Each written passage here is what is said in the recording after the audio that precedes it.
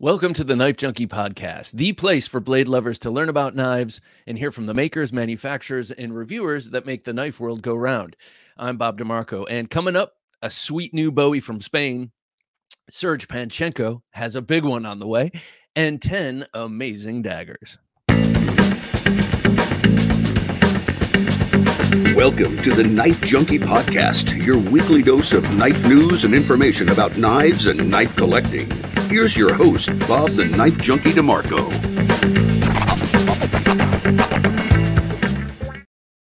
Welcome back to the show. My favorite comment from this past week, a lot of good comments, but my favorite was as I was commenting on how the large 3V cold steel knives are hugely expensive.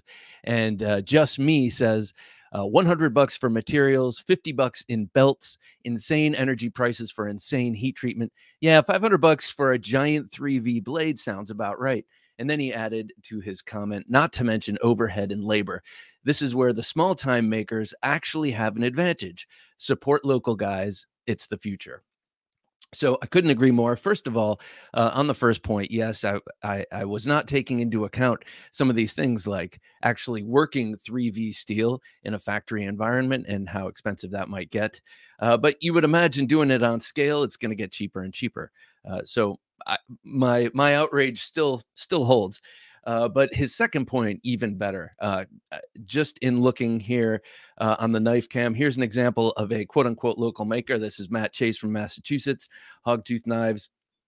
You can get a knife from him, outrageously complicated with Damascus steel, a complicated build, expensive materials, expensive processes for a lot of money, or get something totally practical and that you're going to be carrying and using every day, like this Tanto, for way less. And most makers offer this kind of range. So when thinking about buying knives, and so you might have to start with fixed blades because they tend to be less expensive on the custom end. So take a look at some of your local makers. Take a look at some of the makers right here in the United States who are making small batches of knives or one-off knives, and see what you can find. So thanks again for watching and commenting, Just Me and everyone else. It's greatly appreciated. Now, what do you say we go to a pocket check?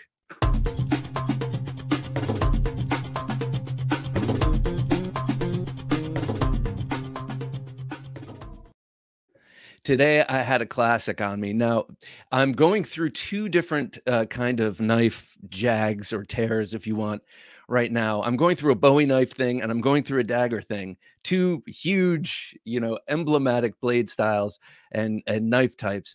And I happen to be going through a phase for both of them at the same time. So today, I was definitely just looking at it now. I mean, I did not intend for this, but I went very clip point heavy today, very Bowie inspired today. In my right pocket, I had the most awesome, probably my favorite Emerson design of all time, the CQC-13. It is a perfect Bowie blade. And I am saying Bowie, I'm a Yank. I grew up in Ohio. It's Bowie to me. But I have respect for all pronunciations like Bowie and Bowie. No, I'm just saying Bowie. But this is my favorite of his clip point blades, and Ernest Emerson has a scat of them. He loves clip point blades, and he's designed a lot of them, paired them up with different handles, and that sort of thing. But this, I believe, was his very second clip point in the production world. I think his first one was the much sought after CQC something or other, based on the AK-47 bayonet, which is a frame lock, I believe, one of the first titanium frame lock he did, or at least in a production setting. This handle is one that has been passed down to other blades. I'm thinking of the Tiger right now. It is such an awesome handle. It really defines. It is the epitome of Emerson ergonomics. Nestles in the hand perfectly, bookends you perfectly. I have medium-sized hands. If you have big, giant mitts, you can get in there. There's space in there for you too. What a great feeling knife. And the one thing that my buddy Ian, who teaches me knife stuff and knows a lot more about this stuff practically speaking than I, always kind of gripes about the wave. He's like, I love that you can pull it out and it waves open, but I hate that you can't put your thumb there. And yeah, on some models you can actually. On the Tiger, the blade is low slung and you can kind of get over it. This one, not so much. So I hear that. I do hear that criticism, but you know, I can't level it against this. If you're wondering why this knife is so handsomely accoutred, I will tell you these are scales by Vantage Point. Blade Works, and he makes awesome scales. That's Tom Engelson. He used to go as Blades and such, but he sort of formalized his business more. And man, he does amazing stuff. Emerson's all day long, and then I've seen him do ZTs, and then I just saw him make a carbon fiber front show scale for a Les George VSEP. So he's just doing amazing work. And the funny thing is when you get your knife back from him, I have an Elvia wearing scales from him. You get it back, and your Emerson has never performed as well. You know, he in taking it apart and putting it back together, he really kind of refines the action. So hats off to him. Thank you, Tom. Okay, next up, the new one from Jack Wolf Knives. It's the Benny's clip. His take, him being Ben Belkin. I'm sure you've heard the name by now, but Ben Belkin's take on the Lanny's clip. This is an awesome knife. Every one, all 6 of them that I've had, that I have and use, I carry these things all the time. He definitely resurrected my interest in slip joints, which, as you know, if you've been watching here, is deep and storied. I have a lot of slip joints and I love them, but I hadn't carried them in about a year. And then these started coming out, and I'm hooked again. But it seems like with only a few variations, it's all Jack Wolf in my front left pocket these days. They're hard use, fine knives, work knives. They're like, let me say, what do I want to say? They're field grade. That's what we say in the knife world. They're field grade slip joints, but so refined, so beautiful. Everything about them is really well made, hand finished, perfectly fit, with a great action, fully flat, fully hollow ground blades on all of them, but this one, because traditionally the Lanny's clip does not have a full flat grind at all. So to get that swedge and to get it just right, it's like this, but super thin behind the edge, incredibly cutty. This is every time I get one, I'm like, I've used this one more than any other. And I think I've been saying that just because I carry it and it's the freshest in my mind. But I do feel like I've pulled this out for more than any other.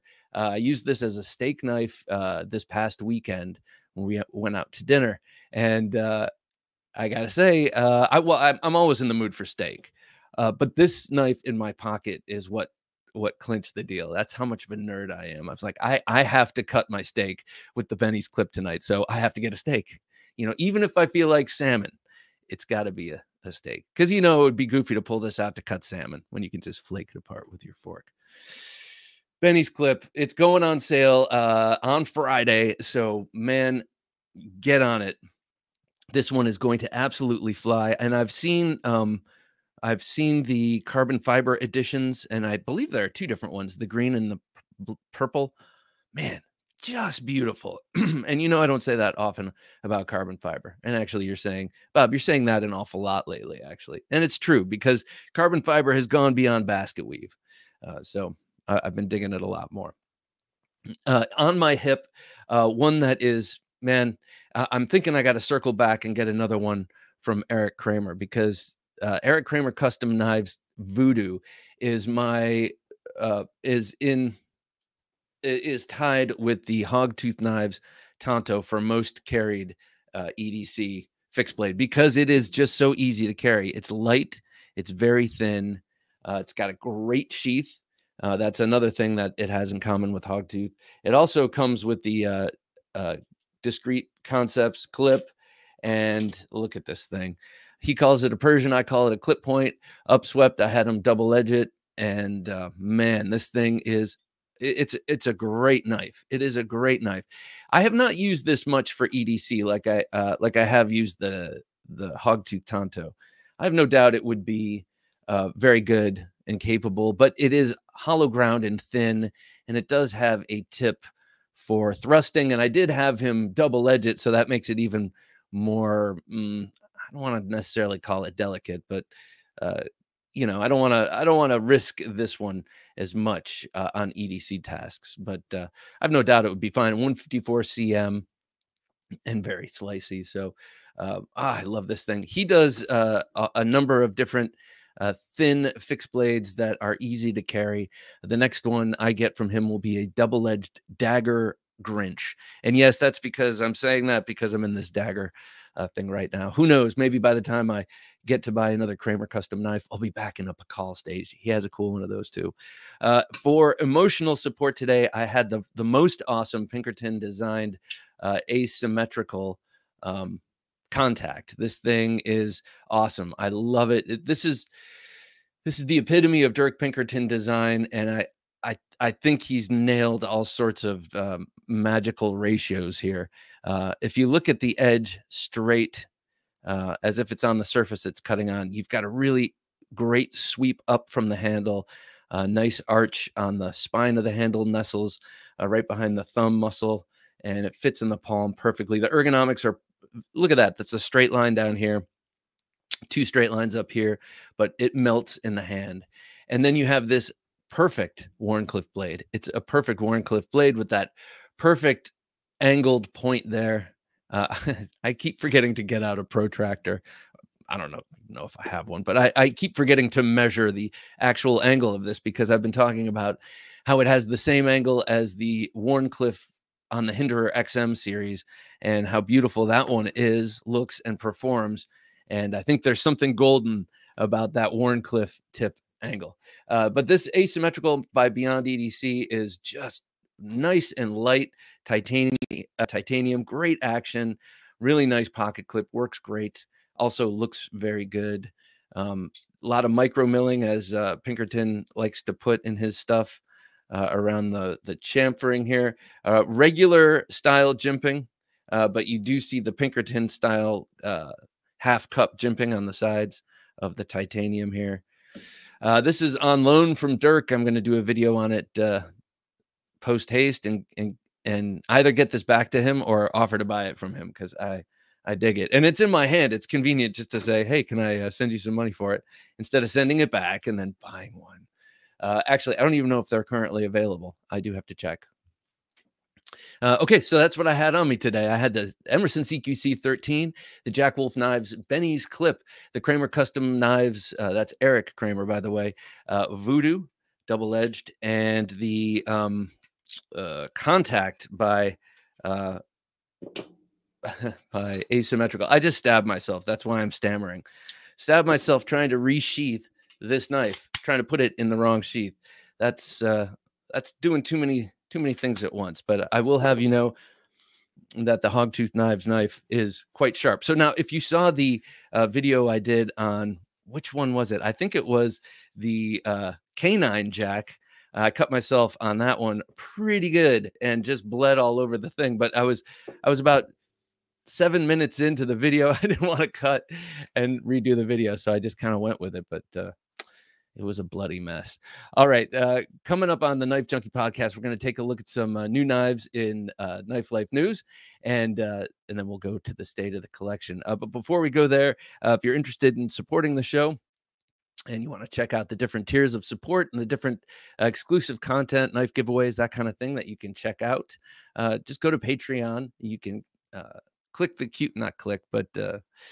take a picture of the QR code. Scan the QR code. It'll take you right there. Or you can go to TheKnifeJunkie.com/Patreon. People are telling me that I'm getting out of touch with technology. I think I got to get the words right. Scan the QR code or go to TheKnifeJunkie.com/Patreon. If you're a knife junkie, you're always in the market for a new knife, and we've got you covered. For the latest weekly knife deals, be sure to visit TheKnifeJunkie.com/knives. Through our special affiliate relationships, we bring you weekly knife specials on your favorite knives. Help support the show and save money on a new knife. Shop at TheKnifeJunkie.com/knives. That's TheKnifeJunkie.com/knives. You're listening to the Knife Junkie podcast. And now here's the Knife Junkie with the Knife Life News. I feel like this is a story we do almost on a weekly basis, but Civivi has 2 new knives coming out. Let me tell you why this time it's actually exciting to me. Now, that didn't sound right. It's always cool, but Civivi, has no problem with output, and their designs are frequently predictable. But here we have 2 new knives that are both large, which I love, and both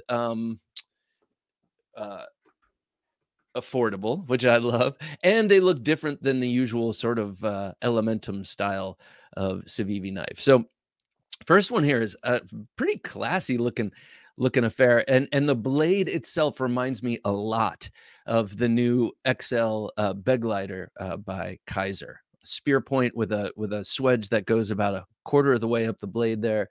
Very handsome looking blade. In a very handsome looking handle there. You got speed holes, which ordinarily do not do it for me, but here I do not mind them. In the canvas micarta background, and then you've got a bolster there. It's a flipper. It's a nice looking knife, I gotta say. Nitro V is the steel. You know that full flat ground blade will be nice and slicey. It's from Civivi. I like this. It's sort of gentlemanly, and at 3.75 inches in blade length, it's a nice size, or 3.7, I should say. But the one that is really interesting to me is the more, Bowie style or more aggressive style one here. The Synesis. I think that's what it's called. The Synesis. Synesis. Yes, that's what it is. Sinisys. It's a Bowie, and it's got a slight harpoon on that swedge, and just a nice 3.75 inch blade. Finger choil, which acts as an awesome sharpening choil there. In the example we see here on Knife News, it's got the burlap micarta, which I'm always a fan of, not only in looks, but in feel. And, I just like the look of it. It's got a much, this reminds me of a Sen cut. One of the first Sen cuts that came out had a similar blade to this, but it just looks different. And the way it looks different for Civivi, and the way in which it looks different veers in my aesthetic direction.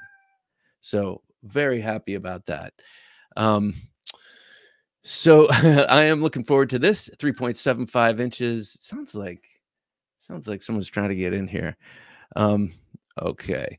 Well, we'll put that one down and see if it comes out, or see if when it comes out, I get it, but that's on the way. Here's one that if it comes, or when it comes out, I should probably get this because it's so beautiful. And I've always had this excuse not to get this, this designer and this maker's knives because they tend to be very small. But in this case, the Serge Panchenko, what are they calling this? What is he calling this? This 3.75 inch cleaver-esque blade. Oh, the Trisect is just, oh my God, it is a gorgeous looking thing here. Its beautifully shaped blade is cleaver-esque. It's got an awesome looking swedge and a big giant sharpening choil under a lozenge shape opening hole.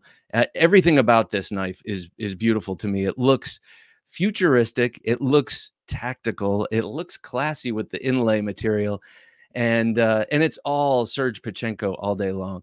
Looks like you might be able to front flip it, but yeah, I guess that's exactly what Ben Schwartz says. Looks like you might be able to front flip it, but I would say it depends a lot on how you jimp the blade, or how you jimp the front flipper there. So very beautiful knife. Exciting to see Serge Panchenko come out with something large. I think his aesthetic deserves it. But it sounds corny, but I do believe it. And I believe that for being such a good person, I deserve it. So maybe that is in the offing for me. But if you want to get good deals on knives, check out our knives ship free link. Just go to TheKnifeJunkie.com and knives ship free. Man, we get these emails from them every week with just these drool worthy knives with at awesome offers. Does that awesome offers? And so always exciting. Go check that out. Still coming up on the Knife Junkie podcast, we're going to take a look at new knives in my collection and then 10 great daggers. And now that we're caught up with Knife Life news, let's hear more of the Knife Junkie podcast. Okay, so I mentioned earlier that I'm on a bit of a dagger tear. And what does that mean? Well, that just means that my wandering eye has settled on daggers right now, daggers and Bowies. I know. But for the sake of this conversation right now, it's we're talking about the daggers. And I was getting some work pants on Amazon, and wouldn't you know, this was in my cart, and it hopped over in from the wish list into the cart, and it's the it was only $28. It's the what are they even calling this thing again? The Counter Tack 2. Sorry, the Cold Steel names, they all sound very, very alike. The Counter Tack 2. This is a dagger that has a really awesome chisel grind. So look at that, those very steep bevels on this 3-inch dagger. Very small knife. But then you flip it over, it's got this spooned out flat side. Just a wicked knife. You can totally slash and cut with this. Totally.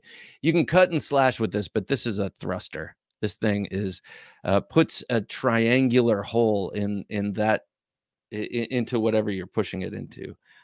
If you can, I'm trying to get close in on the tip so you can see it is it's like a pyramid. Very, very nice knife. Very light, very small. As I mentioned, it is I can get 4 fingers on it. Lynn Thompson can get 4 fingers on it, but it's a tight fit for sure. But that's the whole point.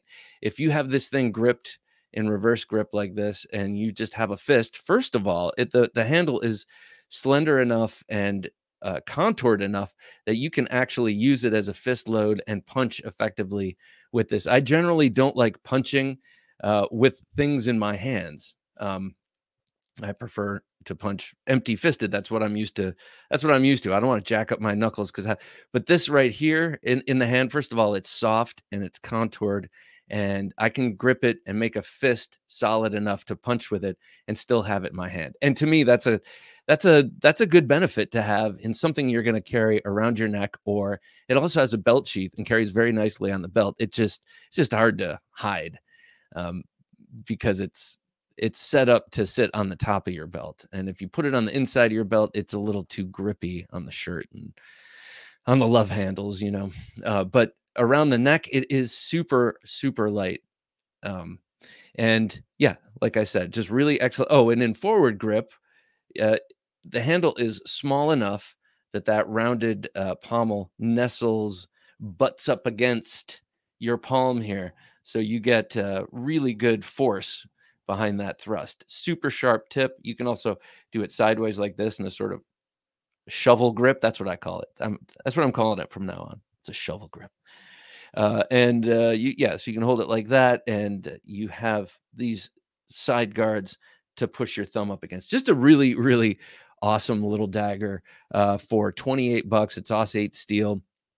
It is the neck knife that I always see Lynn Thompson carrying around his neck in all the most recent Deadliest Weapon videos. So I make fun of it, but I love those videos. I love when they come out. So Countertack 2, check it out. The Countertack 1 is a 5-inch version of this, more of a boot knife. This is sort of a boot knife form factor here, and the Countertack 1 is a bigger version of this. I had that at one point, and then I don't know what I did with it. I sold it, gave it away. Something happened to it. I didn't lose it. I know which knives I lose. It's always a heartache. Okay, so going from my dagger fascination to my my recent dagger phase to my recent and current Bowie phase. Got to check this one out. This is a knife that I was made aware of by Legion Tactical. I love his channel. I just started following him not too long ago. I think he's only been around a year or two. But we've got some similar taste in knives, big, burly fixed blades, and he got this one recently. It's a Cudeman Bowie knife from Spain, and I do not have any knives from Spain, but I do remember In my high school days, getting catalogs and with knives from Spain and wanting like Ator's, and I remember Cudeman, and what was the other brand? Where was Junkie from? I think they were Japanese, but there was another Spanish brand that I really admired. But look at this thing. This is a wickedly sharp hollow ground, sort of classic looking Bowie with the straight handle. Reminds me a lot of the handle on my Von Temsky Bowie. Just a big stick, basically. This is what the human body is optimized to grab. The human hand is optimized to grab onto something like this, you know, a stick. And we like to put ergonomic flares on to make it fit even more securely and stuff. But really, in essence, all we need is a stick. And this is my micarta here. So if your hands get sweaty or, you know, bloody or oily or whatever it is, maybe not oil, but you're going to get as much grip off of this surface as you would anything, or more grip off of this surface, because, you know, my micarta gets grippier when wet. So this is a molybdenum vanadium steel. That's what they call it. Made in Spain, Cudeman JBK. I'm not sure what the J is, but Bowie knife is what I'm saying. The BK is -1. Nice steel guard. I got to say, the steel guard is a little, could handle a little chamfering. I might just take a piece of sandpaper and lightly go around both sides of it. Would only take a couple of passes just to knock off the edge. There's a little edge on it. Very, very deeply hollow ground.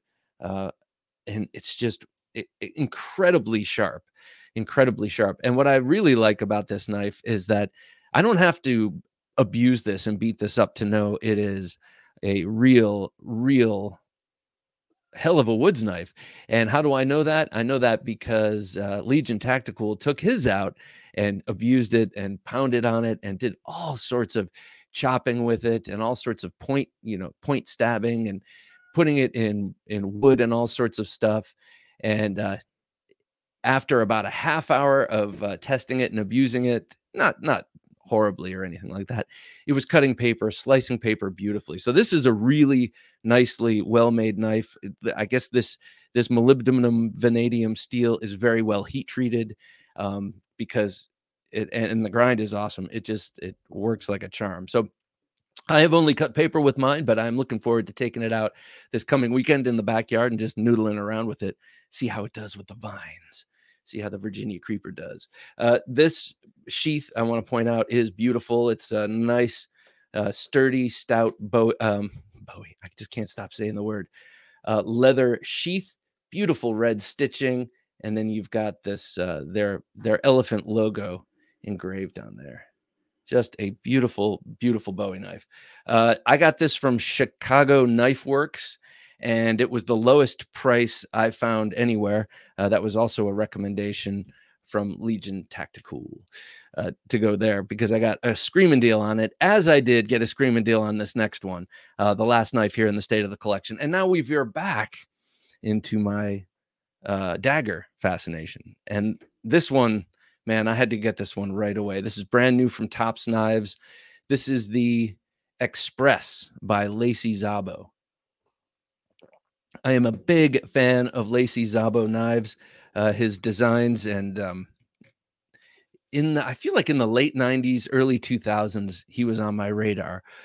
And I would go to he had a website with all these crazy designs that were made. He had certain makers make them, or he made them himself, and all just really very tactical, very self-defense-y, very ergonomic, and purpose-driven, this kind of thing.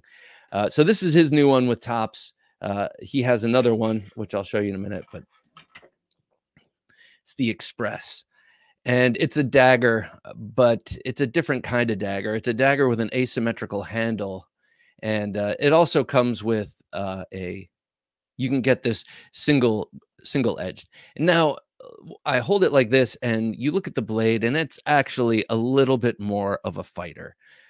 If you look at the blade, it looks a little bit more like a clip point, even though there isn't a clip, but it has a shape that is not symmetrical. It is not exactly dagger shaped. So maybe this shouldn't be in the upcoming list, but I gleefully put it in there because in essence, in effect, it is a dagger. You've got both sides sharp, both with a belly, and the primary cutting edge seems to have almost a recurve, a little bit of an angle down, and that will just, of course, aid in the slashing power of this. You've got that medial ridge that flattens out towards the ricasso.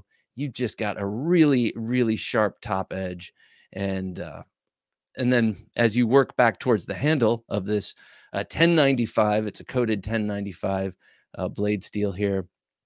You've got this tremendous thumb ramp here. You are not going to be sliding up onto this blade. That's just not going to happen, especially in this saber grip like this. Of course, you cannot do the Filipino grip on this knife with the thumb up on the spine. You will slice yourself. And if you get the single-edged one, it will not be comfortable either because the swedge comes to a very thin but flat edge. New for Lacey Szabo, or unusual for Lacey Szabo designs, is this somewhat neutral handle. You have this arcing dorsal side and then a sort of flat, gently arcing top. You've got a attitude adjuster here on the pommel point there, which is just comfortable enough to cap. You probably don't even need to if you grip it hard enough. You've got really awesome texturing on these micarta scales here. And it's nice and thin, but grippy. And you got those red liners. This thing is class all day long. Made in Idaho, USA, and designed by Lacey Szabo. If the name sounds familiar, let me show you real quick what his other design here that I have. This is the Felony Stop, also made by Topps, also designed by Lacey Szabo. This was also about to go in the dagger. This might be even more of a dagger than the Express when looking at it. It's a little more even from top to bottom, but it's bayonet ground, so I didn't put it in the upcoming list.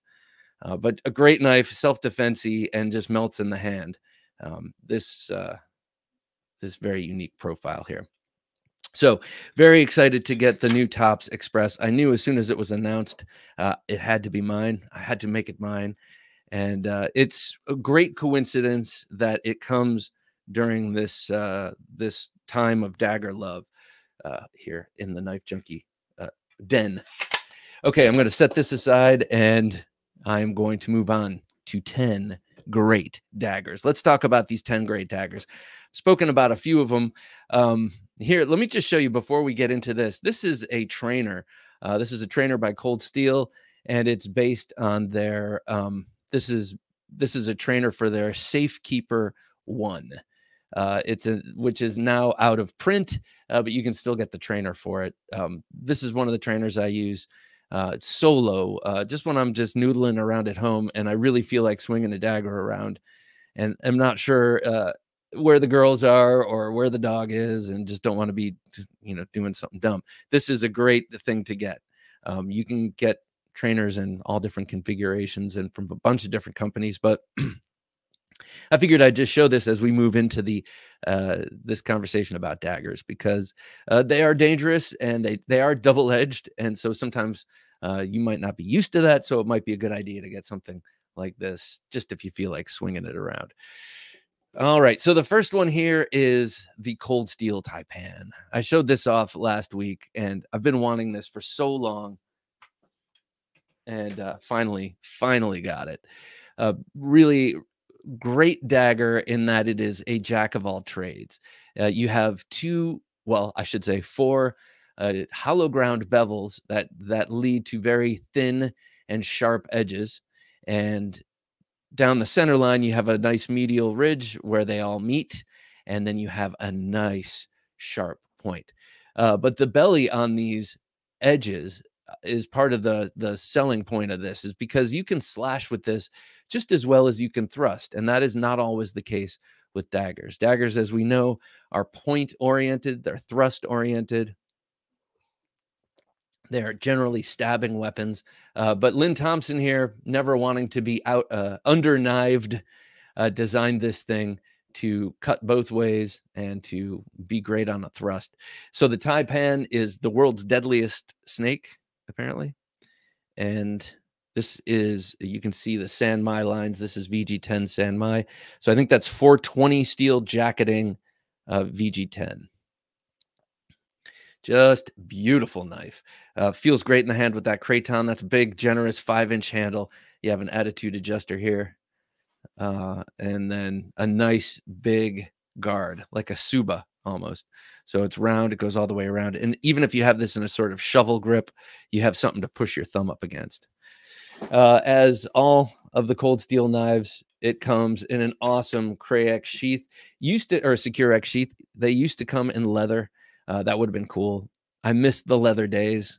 Cold Steel did some awesome leather sheaths, but practically speaking, and I'm sure in terms of expense on the manufacturing side, it's all about the moldable plastics. Okay, next is the Columbia River Knife and Tool Stinger. This at one time was a bathroom knife. I've since rotated it out because it's 1075 steel, and even though it's coated on the edge, it would always rust. And I was like, all right, I'm done cleaning this up. Moved something else into the bathroom and have put this back in the drawer. But here, this comes with a bunch of different ways to attach it to your body. I remember it came with straps, so you could like strap it to your arm, which or your leg, which, you know, is just kind of corny. I don't know. Maybe there's some use for that. But it comes in also in a plastic molded sheath. This one surrounded by nylon. And this is an A.J. Russell design. A.J. Russell, he died, I think, about a year ago now, but he was a stalwart in the knife world and knife design. And this is one of his most famous designs. The Stinger, his had bolsters and a wooden handle. And, you know, he had a bunch of different dressed up versions of this. CRKT licensed the design. It's a nice, sharp dagger, very small. I have this cord on it because if I were to actually use this, I would not want to slide up onto that blade. And there's just not enough there to ensure that I wouldn't. So to do this stops the blade. I always thought that this sheath might be a little, I don't know, insufficient. But I had a buddy at a place I did Krav Maga for a little while who used to carry this on his belt upside down and ride a motorcycle. And he said he never had problems with it. So it put a little more faith in this sheath than I had before. Here is an example. Now these bevels here are just slightly hollow ground. You can feel it. And their edges are pretty sharp, and I've stropped them to about as sharp as they're going to go. But this is something that is primarily a thrusting tool. For sure. So you set it up in such a way that it fits in the palm of your hand and you have that nice pinch there. So without this cord, you could still make it work in the hand just by dint of the fact that the handle is short and it can butt up into the palm. All right. So that's the CRKT Sting, just like Bilbo's sword. Okay. This one, as you just saw, definitely makes the list. I'm very happy about this. I carried this all weekend long, including to IKEA. I carried this under my shirt and just kind of forgot about it. It's light enough that as a neck knife, it really works. Light and, you know, it's not thin. It's not thin, but under on top of a t-shirt, I should say, this was not against my skin, on top of a t-shirt, but under a collared shirt. This thing worked great. And I discovered that it's really, okay, so the first time I wore this out, we went to the diner, one of our favorite little places to eat. We went to the diner that night. I had this under my shirt and right around, hanging right around my, what do you call this part? The solar plexus. And I figured that would be a great place to have a knife, because if I'm sitting here eating and my arms are on the table, they shouldn't be, but okay, say my hands are on the table like this, and then someone comes in and I need to get a knife, but I can't be seen reaching for my pocket. It's right there. I could just slip my hand in there and grab it. So this is the kind of thing I think of. Of course, this is not a real scenario. This isn't the kind of thing that's happened to me before. I'm like, oh, I better remember next time. It's just the kind of imagination. I have. So, but in any case, made me feel secure, and it was light there, and it was not a bother at all to have this very effective 3-inch triangular hole maker hanging around my neck. Really, really awesome. Okay, next up, another one that I just showed off, but I'll just show it again just for completeness of this list, is the Express, the Lacey Szabo Express. You know, like I said, holding it like this, you can see it's not exactly a dagger. It's more of a fighter, with the top bevel being slightly smaller than the lower, and then with technically a bayonet grind, because the grinds don't terminate at the same. The plunge grinds aren't parallel. But that's just getting nerdy, really, isn't it? This is just sort of a modernized dagger with an asymmetrical handle and a modified. It's a modified dagger. That's all you got to do is say modified with anything in the knife world. Modified dagger. Love this thing. Lacey Szabo, I'm coming for you. I want to talk to you on the show. All right, next up is one that gets a lot of attention. I pull this out and people are like, oh, I didn't know. This is the Spartan Harzy dagger. And it's wearing my favorite of the sheath options. This is the Chattanooga leather sheath for the Spartan Harzy dagger. Now, interesting thing about Chattanooga leather, they are owned by RMJ, who also owns American Tomahawk. So RMJ, the Tomahawk specialists, mad scientists over there, also bought up American Tomahawk, and they also own Chattanooga Leatherworks. So such a cool triumvirate. I love it. And I think Chattanooga Leatherworks makes the best leather sheaths. I love them. So I'm going to take it out of this. It has the Spartan hoplite helmet with the crossed arrows and the sword. Very cool. But here's the dagger. Just outstandingly gorgeous. You can see a lot of influence from the Fairbairn Sykes here.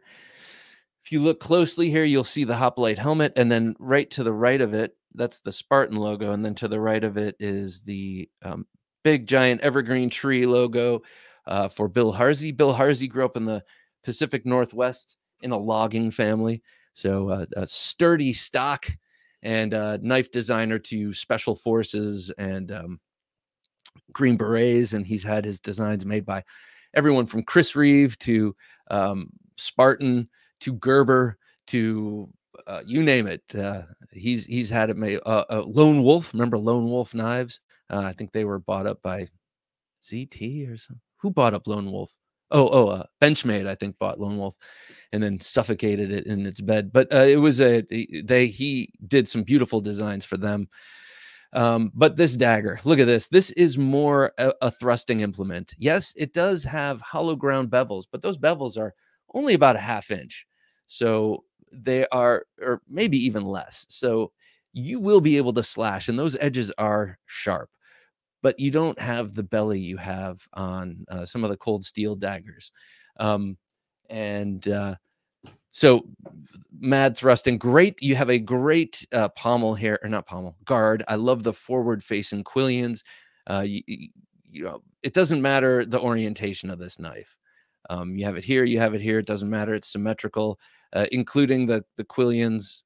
And I love that. Some people like to push up against the back. I just like knowing they're there, you know, and you know, I don't use this knife, so I'm not exactly sure how I would, in a pinch, grab this thing, but you know, it would be pretty intuitive. Beautiful knife. This also has a noggin noctor attitude adjuster. So this is the tang protruding from the fully sandwiched G10. So this G10 handle fully sandwiches the tang. So you take that off, take off both handle scales, and there's a groove, you know, a channel cut in there, and the tang fits in there. This is really a fine, fine, fine knife. I got this for a really good deal from someone who took great care of it, and a very, very good, one of the best secondary market purchases I ever made. I would keep your eye out for it. It is expensive. It's like a $400 knife new. I did not pay that, but it is worth it. Well, I don't know. Depending on your value system, I'd say it's worth it. I like Bill Harzy, and this is the pinnacle of his design, I think. All right, next up is one of those knives from Cold Steel. There's a lot of Cold Steel on this list, 4, I think. But this one is even more so than the Taipan is a slashy dagger.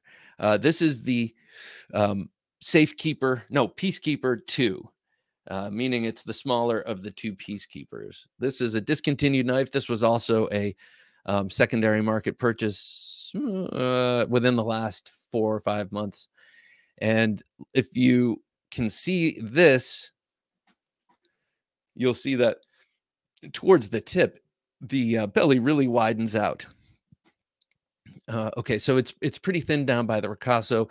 The hollow ground bevels widen out about 2/3 of the way down and sort of crest, and then come back in for a less pokey point. But that less pokey point is incredibly pokey.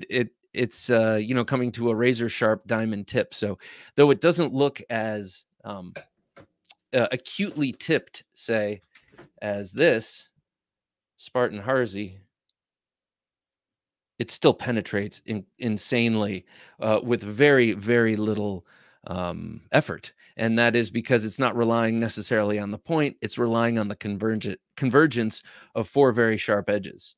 And here you're looking at a needle tip. Both great, both effective. I'll take them both. But really, you get a lot of slashing and cutting capability with this one. The handle is a little crowded on this smaller version, but I have learned that sort of like some of the smaller knives, in saber grip, this works best when you kind of cheat down a little bit and put the pommel in your palm, against your palm, and then you can exert a lot of force that way. In reverse grip, it's perfection. It is absolute perfection. You have nothing really extra in terms of pommel. If you're in some sort of duel with a very sophisticated Kali fighter and you have too much pommel or too much puño, they can disarm you in a theoretical, super sophisticated Kali knife fight. Okay.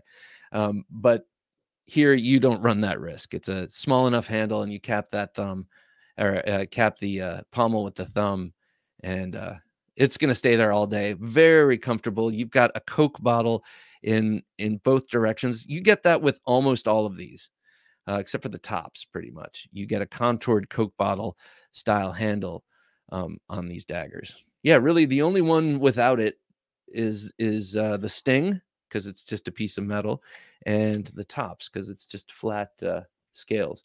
So that is the Peacekeeper 2, or Safekeeper 2. See, I can't ever keep. Wait, which one is that?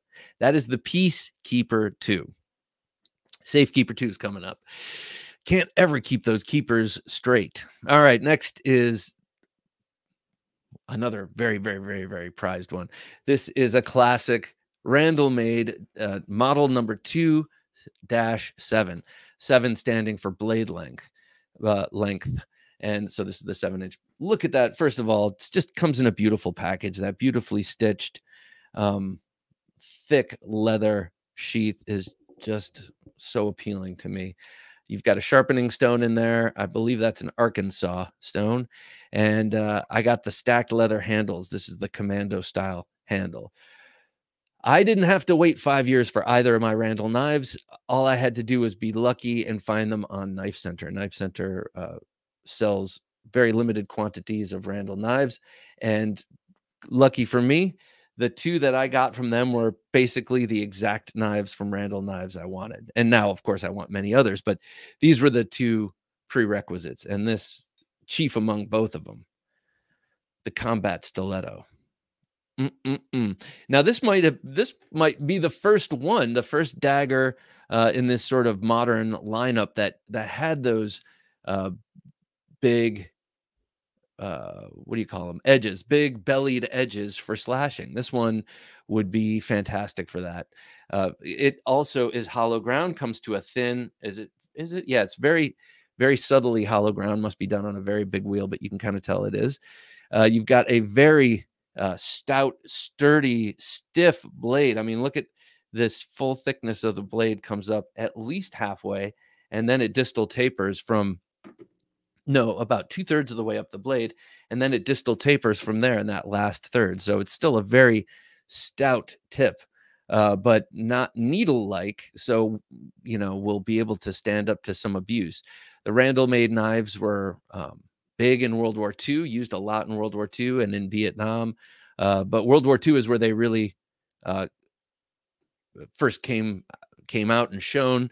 And so looking at this dagger, you can sort of see that it is meant for, some I don't want to say hard use with that dagger. Most daggers aren't put to hard use, but it's meant to go through a lot, both literally and physically, or literally and figuratively.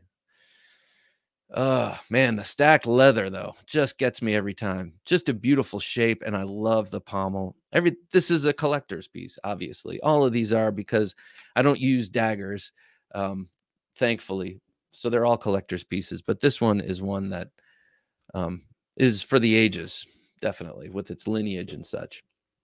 Okay, the next cold steel keeper is the Safe Keeper 2, and this one is a push dagger. And I have just come to the conclusion that I do not have enough push daggers in my life. This is the only one. Shocking as that may sound, the only push dagger I have. I've had some of the little ones and I've given them away, but I think I need a custom here. But anyway, let's talk about this one.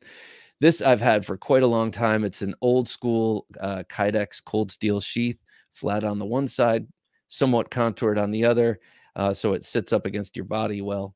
It has the integrated clip and great retention. This was the first Kydex that replaced the leather for this. Just another beautiful hollow ground, slashy, bellied dagger in a push dagger package here.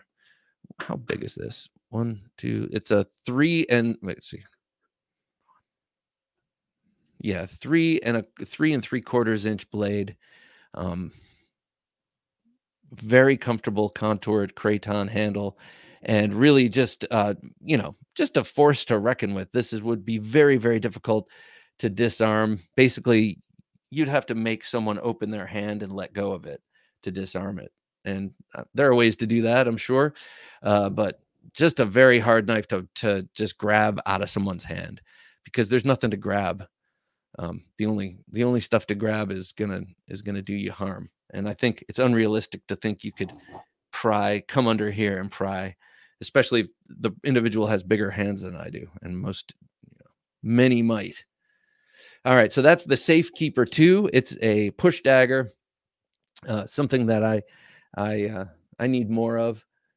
I like the supposed past. I like the idea of these being something that riverboat gamblers would keep in their belt to take out in case there's some sort of disagreement over the card game or whatever. You produce that little push dagger and go to town. Okay, second to last, we're going to dip into history here. One of them that is the most iconic of all time, the Fairbairn Sykes. My brother got me this example. It's got a slightly bent blade, which I remember reading was a thing that would happen. This one is very sharp. It's 4 0 ground bevels edges here. I don't remember.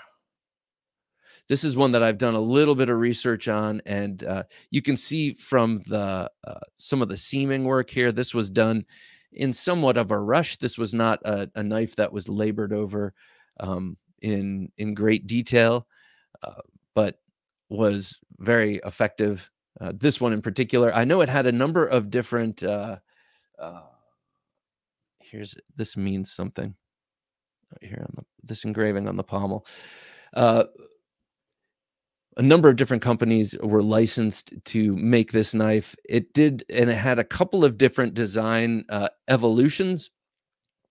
And then just due to the fact that it was not a great knife for flexing into utility, they ended up phasing them out, as they did with this next knife I'm going to show you. But here you go with the all aspects, wasp wasting or Coke bottling of that handle. So you get that thing. You've got a heavier pommel here, which makes the blade itself so lively, and it makes it move in a way that reminds me a little bit of a sword, how a sword has the weighted pommel, and so the tip can be put where it needs to be put very, very easily, because you have that counterweight in the back. This is one of the knives that hangs behind me. One of the great, my brother has some collects firearms from this era, or has a few, I guess I should say, from this era, and has some guys, and he's been able to get some really great knives for me. One of them is also a K-bar hanging on the wall from Korea or World War II. I haven't been able to figure that out.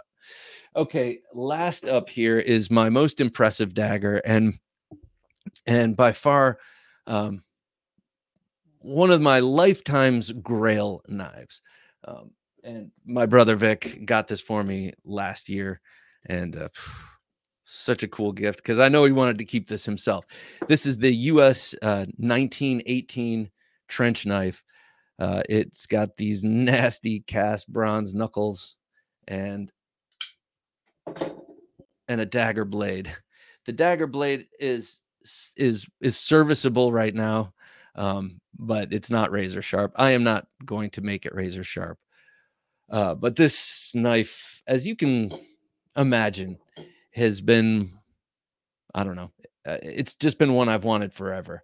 And to have it is a real, it is a real grail achieved. So thanks to my brother for that. But you've got this big, heavy knuckle dusters with the points. Not all of them had the points. And then you have that giant nut on the end that comes to that steep point. Everything about this is meant to cause damage. Any way you apply it. You got stabbing, you got slashing, you've got punching and tenderizing here. You've got the skull crusher, and look at all the hand protection you have from this guard. That's almost sword-like. And then you have that forward-facing quillion for additional force with the thumb if need be. What's kind of interesting to me about this is that I have a couple of other knuckle dusters, modern day. This and this is from McNeese Knives, and I have the Station 9 knives. And the knuckles I've tried, modern day knuckles, are bigger. They're big for my hand, and I think that's because back in World War I, World War II, when this thing was around, people were smaller. There wasn't so much bovine growth hormone in all the meat and milk. So people seem to be bigger now. So that the hands are bigger, the knuckle dusters are bigger. But this one from back in 1918 fits my hand perfectly. So I think maybe men were more of my stature back in the day. I mean, I'm 6 foot. It's not like I'm short, or not like I'm of small stature, but I'm not a big meat hook kind of guy. So someone with giant hands might have an issue with this knife. I'm just not sure. But the way these knuckle holes, the way these finger holes are designed is really ingenious. First of all, it gives you a deeper choil here for the forefinger, which puts the knife in a slightly downward canting, which gives you a little more force behind that forward cutting edge. But then it gives you these tall knuckles, so maybe you have gloves, or gives you some room to accommodate something you might have on your hand. But they come out in a fanning shape, just like our finger bones, whatever these are called, metatarsal. They're all anchored down here, and then they splay outward. Well, you can see how that continues in the ergonomics of this knuckle duster.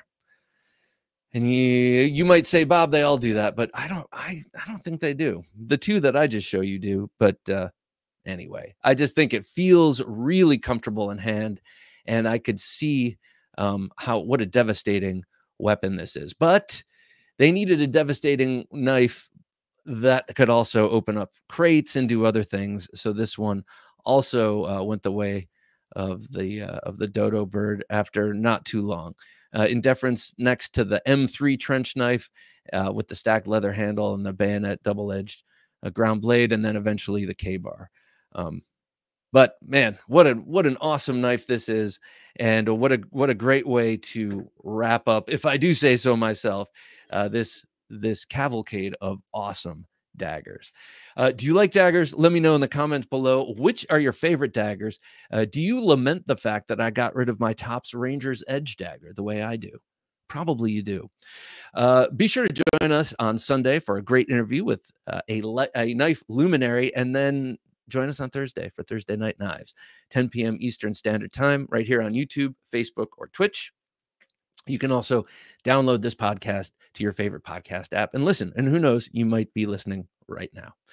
All right. For Jim working his magic behind the switcher, I'm Bob DeMarco saying, until next time, don't take dull for an answer. Thanks for listening to the Knife Junkie podcast. If you enjoyed the show, please rate and review at reviewthepodcast.com. For show notes for today's episode, additional resources, and to listen to past episodes, visit our website, TheKnifeJunkie.com.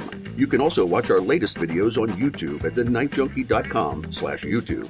Check out some great knife photos on TheKnifeJunkie.com/Instagram, and join our Facebook group at TheKnifeJunkie.com/Facebook. And if you have a question or comment, email them to bob@TheKnifeJunkie.com or call our 24/7 listener line at 724-466-4487, and you may hear your comment or question answered on an upcoming episode of the Knife Junkie podcast.